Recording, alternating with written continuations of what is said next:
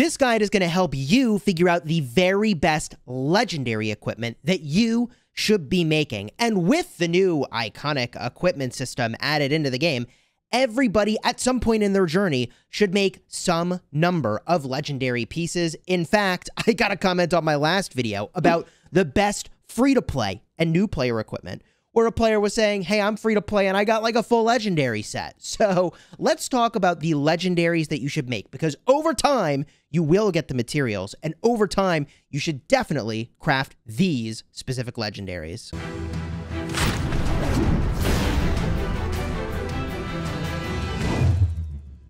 Hello, my friends, and welcome back. I'm Chisgule Gaming, and this is about the very best legendary equipment in Rise of Kingdoms. There's going to be timestamps in the description to jump to whichever part of this you're interested in. We're going to start about the guiding principles. How do I figure out what the best legendary items are?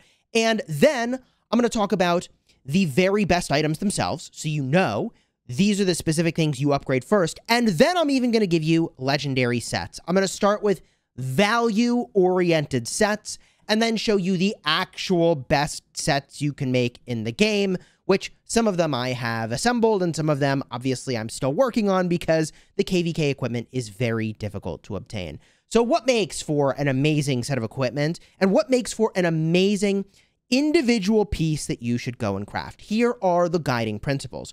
First and foremost, you've heard me say this many times, that health is a preferred stat to defense, which is a preferred stat to attack. In almost all situations, there will be exceptions, but as a guiding rule of thumb, that's a pretty safe way to go.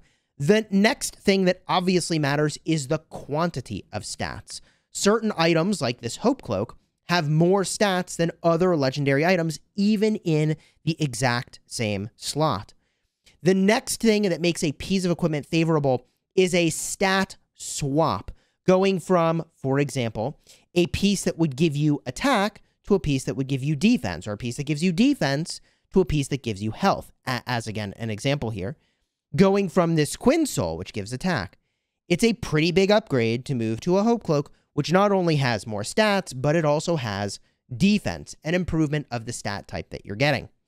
The last couple factors that I want to talk about is that this is going to be equipment that is good even without getting a special talent. So I don't want this to be about special talent legendaries, even though obviously special talents are nice. That's a lot of materials to go and get. And lastly, I will talk about the KVK items in this video because they're obviously kind of insane. And overall, the legendary KVK items, including the weapons and helmets, have the most stat points that you can get per legendary material that you spend. Now, that doesn't mean that they're always, however, the best upgrade, and we'll talk about that a little bit as we go, because you don't always want to swap from, for example, if you're using cavalry stuff, you don't want to swap necessarily from defense to attack. I mean, yes, the KVK weapon's really good, but there's other considerations here than just the quantity of stats per legendary material that you're going to invest to make the item. Now, I'm going to share this with you at the front of the video, which is that the accessories are actually just insane. Like, they're very powerful, and for most people who are replacing an empty slot with a legendary accessory, you really should be just making legendary accessories if you care mostly about the open field, rather than trying to talent and refine legendary equipment. I want to call that out at the front of the video, and later on we're going to do some math, and it'll make a lot of sense as to why it is the legendary accessories are so good. And I made a dedicated video explaining in depth why it is that they're good, where each accessory is good, and why you would use them. Card will be up in the top for that video. I'll remind you of that at the end. You can watch it later. So let's start with infantry, because there's two very good infantry pieces I want to talk about outside of the KVK items. And again, we're talking about things that I'm not assuming you're going to talent them. I'm just assuming you're going to make them. And what kind of value do you get? I already talked about up front the Hope Cloak. This might be actually one of the best individual legendary items in the game, obviously outside of the KVK stuff, because if you upgrade to this item, you're going from a talented Quinn Soul giving 10.5% attack to 12% defense. Not only have you switched from attack to defense, you've also gained 1.5% of stats. It doesn't require multiple pieces. It's not part of a set, and in this case, that's an okay thing, because you don't really want to make the infantry set chest anyways. That's got attack. So the Hope Cloak is actually just one of the stronger individual legendary items to just outright craft. And I mean, I haven't looked back since I started making Hope Cloaks. The other piece for infantry that is very noteworthy is the helmet slot. This is again because you're hunting for a stat swap. Normally you have attack on your helmet. Talented, you're getting 10.5% of infantry attack. Switching to the set helmet not only opens up the opportunity of working toward a set bonus, the 2-piece bonus, by the way, is 3% defense, but also you have an extra 0.5% of stats. So you're getting a stat swap and 0.5% of stats. The set helmet is actually a great item to make pretty early on. So if I were to whip up all these things into a killer infantry set where you're starting to make your first upgrades to legendary items, then what I would offer you is the following items for your weapon. Stick with the blue shield. Man, it's just really good. For the helmet, you go with the set helmet. For the chest piece, we just talked about going for Hope Cloak. This thing is amazing. Now, to round out your infantry set bonus, you're going to go for the set gloves for infantry, which are right over here. This gives you another 3% of stats, even though you aren't getting a stat swap, even though you aren't getting more stats by virtue of upgrading from the set's brutality being talented. You get the set bonus. That gives you 3% of stats, which is a nice upgrade. From there, you're going to stick with the epic legs, the Karak's humility, and you're going to stick with the epic boots. And boom, you've got yourself a really amazing set. Now, assuming you had epics in those previous slots and you're upgrading to legendaries for the chest, for the gloves, and for the helmet, you're looking at 160 legendary materials. That's no small amount. You are gaining 5% of stats, which is okay, plus your stats swapping a lot of attack into defense. So 160 legendary materials, giving you a stat swap and also 5% of stats. Now you can start to see why for 120 legendary materials, an accessory looks like a pretty good pickup. Talk about that more at the end, okay? One last thing I'll just mention, and a part of the reason I recommended the set gloves instead of the set boots is that eventually you might consider upgrading to a legendary boot. A lot of people will gain access to Shio's Return by virtue of getting it from Lost Canyon. Technically, you can pick up 0.5% of extra stats there. It's a consideration. One other consideration, by the way, for the infantry set is if you wanted, you could do set boots and set gloves, and that would free up your helmet slot if at some point you know you're going to go for a KVK helmet. That is a lofty objective, a further down the road thing after you've been playing for a while. Then you might want to set yourself up for that and go for the set boots and gloves instead of doing the set helmet.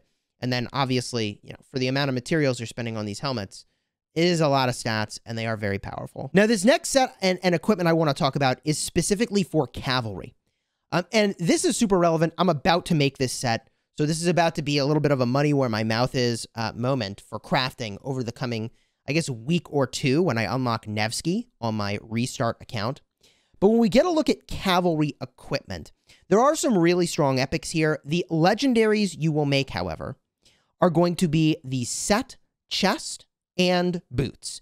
Now, set chest gives health, which is amazing, best stat you could hope for. Boots are giving health, which is amazing, best stat you could hope for. And you get a set bonus of 3% health, which is just gravy. So I really like those particular items. In addition, the Ash of the Dawn is worth mentioning in the leg slot. It is just a decent amount of stats for a decent amount of materials. 60 legendary materials buys you 1.5% more health than you could get from the epic. There's no stat swap, but this piece is still really good and worth mentioning. And in this instance, I am going to also sort of leave out, because maybe honorable mention to Navarre's Control, I guess. I mean, Navarre's Control is good. 8% of health. I use it. It's a part of your very best set, but like, I think that you can stick with a set Sufferance, right? For 0% of extra stats over what you're getting from a set Sufferance and only stat swapping 4% of attack to health.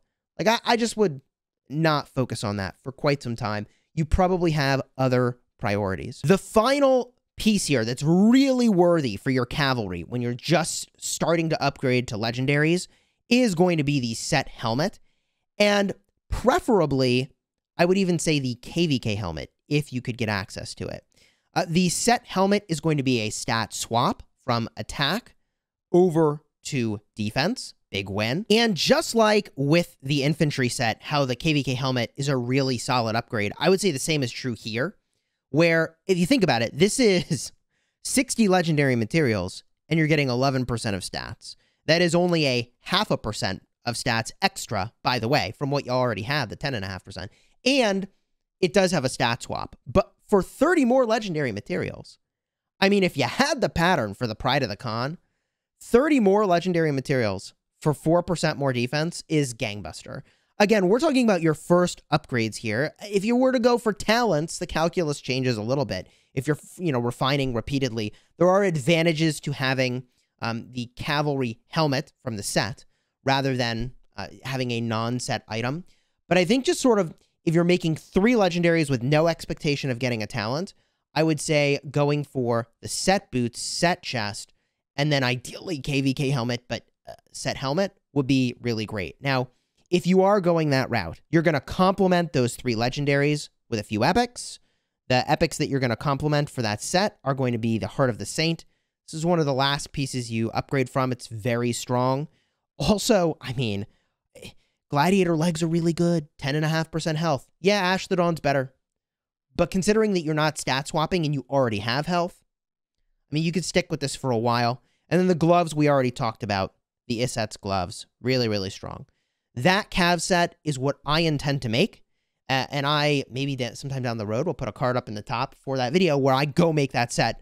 Because I think it's really good. And then I'm not going to touch it for a while. I might put a few iconics onto it, maybe. And I'll use Nevsky William and be just very happy with that. Now, we're going to talk about Archer legendaries last. And this is not a coincidence, by the way. A part of the reason that we're doing that is that the Epic Archer equipment is already very good. I still have 2 full Epic Archer sets with some legendary accessories.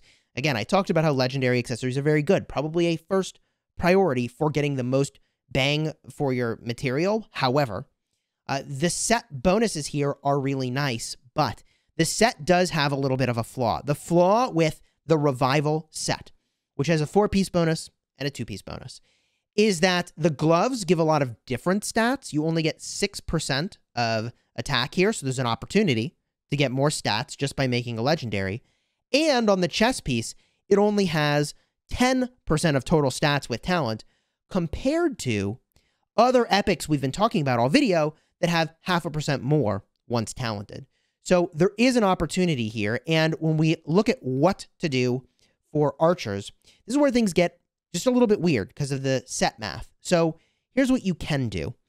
And this is one of the last things I would recommend that you do, unless you really care about archers, and then, okay, sure, do your archers first. But if you replace this epic set and you start with the chest piece, which I can show you exactly what this looks like. We'll build it out as we go here.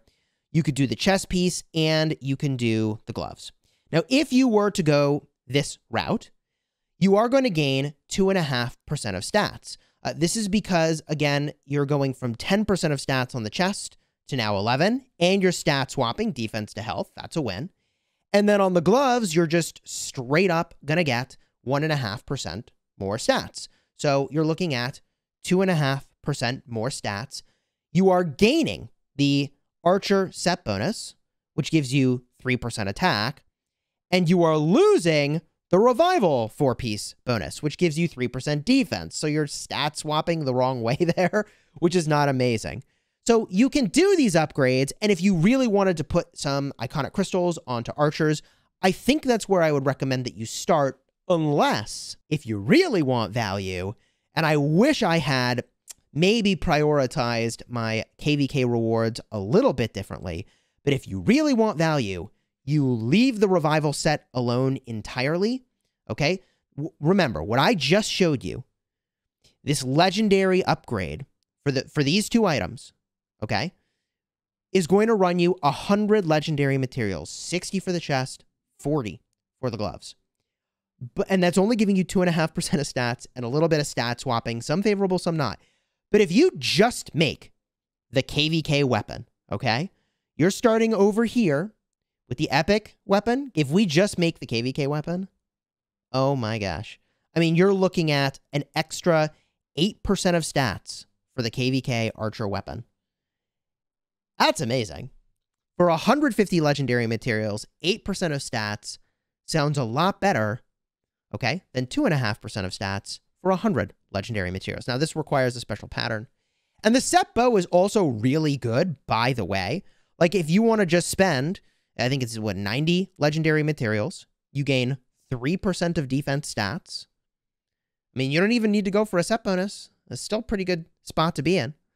There are some other archer configurations that, you know, if you were only making 3 legendary pieces, and I don't think this is a great end state, but if you were only making 3 for archers, you could do Dragon's Breath Bow. You could do the set gloves, okay?